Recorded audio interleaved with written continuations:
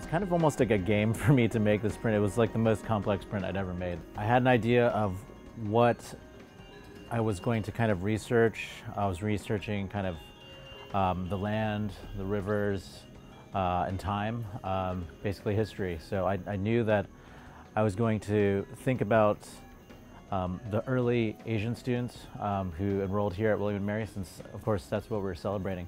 Essentially 100 years of Asian students at William & Mary. Coming in with a plan, thinking about color, thinking about time and space, thinking about specific people, but also responding to the people on this journey that I've met. So these two shapes right here are actually the James River and the York River. And in this area right here, this is what we're printing out today. In my print, you'll see that there's a lot of kind of symbols of rivers. There's the symbols of different flowers from different regions of Asia. There's images of some of the early Asian students at William & Mary. And then there's 4 skin tones, one of which is mine, another which is Steve Prince's skin tone, to emphasize the kind of collaboration.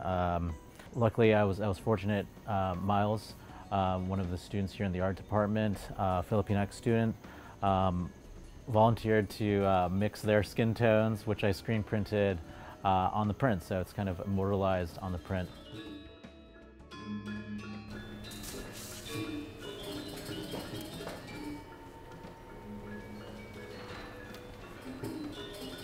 This is the start of a new program that we have where we want to have an artist in residency where we invite different artists to come to the campus to engage the campus life in working with the art department and also in conjunction with the Muscarelli Museum.